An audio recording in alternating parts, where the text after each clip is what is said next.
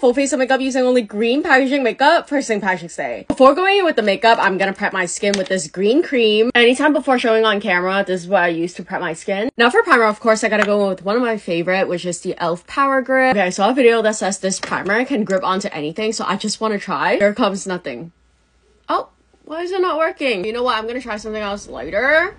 Oh my gosh, it worked! For concealer, I'm gonna go with the e.l.f. Color Corrector and really just go over any redness. For foundation, we're cheating. I'm using a Kosas one. I'm guessing we can pass this as a neon green. I don't know what I'm doing wrong, but every time I use a color corrector, I feel like the green is still showing through. Adding some blush, and these are from Half Magic. Look at this deep purple blush. But I promise you, it looks so freaking pretty on my skin. Now that the base is done, but I still got a few more steps, so go to part 2.